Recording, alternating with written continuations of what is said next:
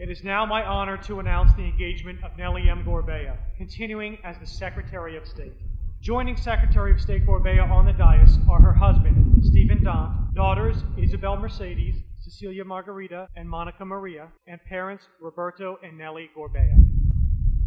Her daughter, Monica Maria, will be holding the family Bible today.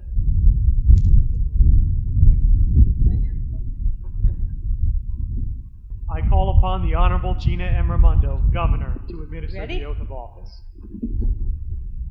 Please place your left hand on the Bible and raise your right hand.